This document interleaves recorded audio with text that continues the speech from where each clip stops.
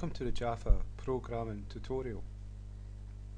I've just noticed I've actually declared this icon twice. I've done it in the graphics and I've done it in the constructor. We're going to sort that out. I'll be able to take this away and leave it in the constructor. So I can take. What I'll need to do is copy this here, and you see in the constructor I've already got that, but I've got the mad boy sprite in there instead of it. So what I'll do is paste that in here, and so I'll be able, I've already got the background and that in the constructor, and so I don't need it twice. So I can take get image and that away, and I can take this away here.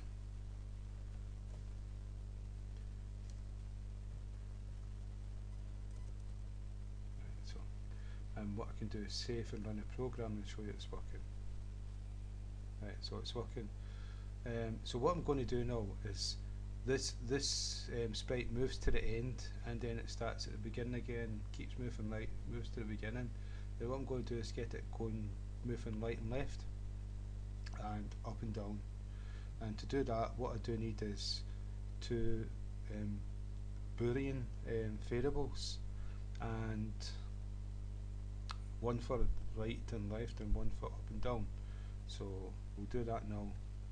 So if I go back up to the top before the construct, declare two variables, one called right and one called down. Inside the constructor we'll actually initialize them. So after here we'll go right equals true and down equals true. Now a Boolean variable is true or false. There's two conditions, and that's all we need to move right and left, is true and false. True when it's moving right and false when it's moving left, and up and down, true when it's moving down and false when it's moving up. So that's us initialized it. So if I come back down here, what we've got inside this part here,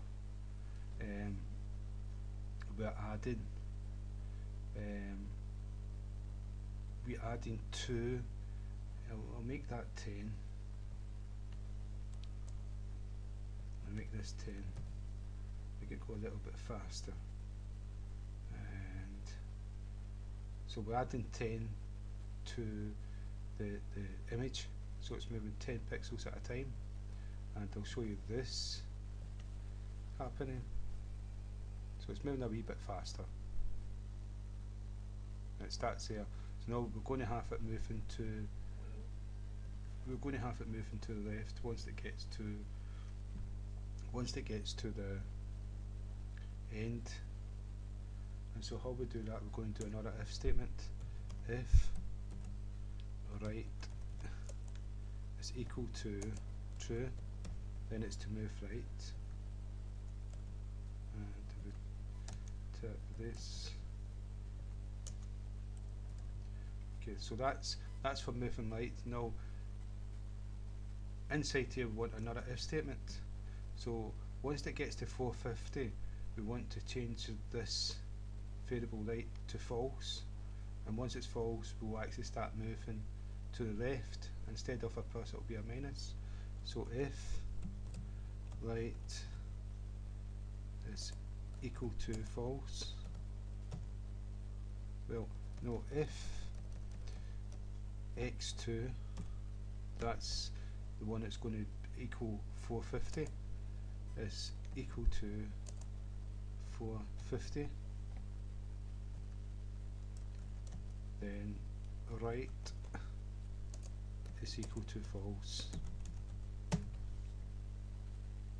Now what we need, once it's false, it's not going, the if statement is not going to be executed. So straight after this if statement, we want another if statement, and it's if right is equal to false.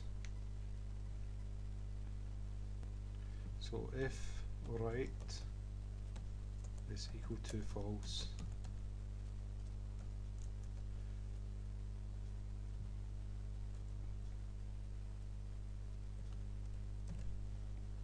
so inside here what we're going to do is x1 is equal to x1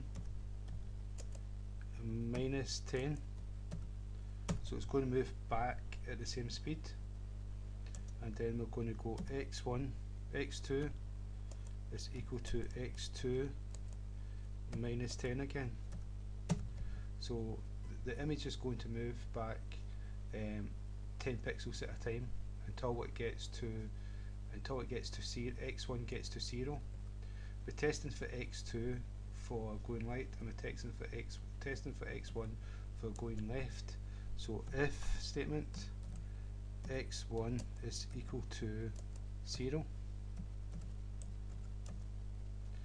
right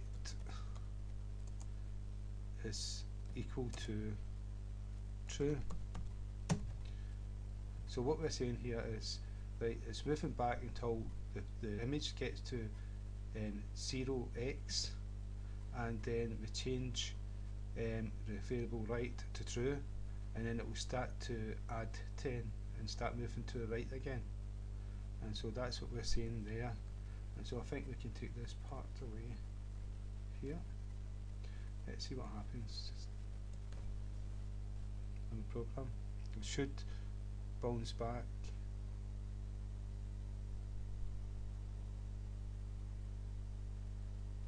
And it should go, yeah, it's doing it like that, but it was something wrong when it first started there. But that's what it's supposed to do now. It's meant to go from the left to the right. I'm going to start that again and see if there's, yeah, something wrong with the program. Stopped here. Okay, this is all right. But I think this code here that I've done to slow it down, I think I'll take that away and see what happens. It'll move a lot faster. I think there could be a bug with that code. See how fast it's going? Right, and so what we'll do is one pixel at a time.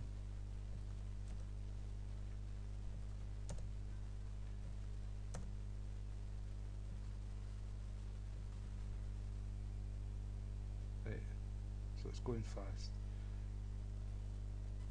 It's stopping there because the computer I'm using is slowed down. There's something happening that's slowing the computer down. That's why it stopped. But it's doing what it's supposed to do. There was something wrong with that code, and so we can use a timer, we can use a thread to slow it down because it's running so fast. But that's how you move to the right and to the left. Let me see now. Is there anything else? Yeah, we want to do the same to go down. And so what we'll do is we'll just cut and paste this, and we'll change this to down with a D, and the same here. So, and it's Y instead of X.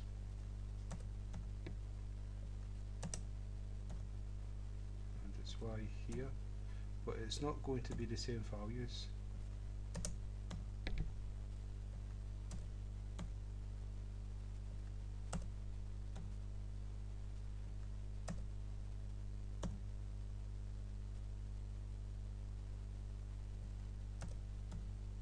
This should be done.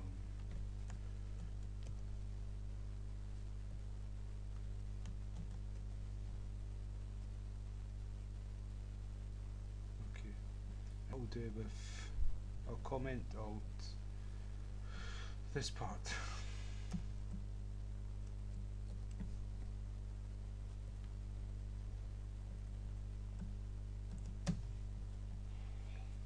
Okay, so it should move up and down. it's going off the screen because we've got the wrong values in it, but you can see it's jumping up and down. It stopped again because my computer's so busy at the moment. So what we've got here is the size. What's the size of the frame? Let's see, it's 350. Okay, and so instead of that's going to 0, and this one should be like 350.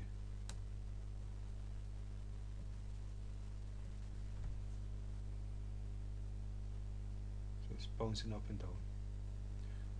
And it stopped again because my computer's so busy.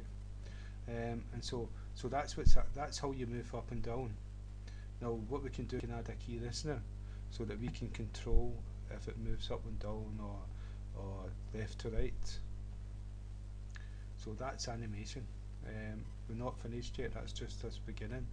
And so I hope that's been of some use, and again, thank you for your time and thank you for listening.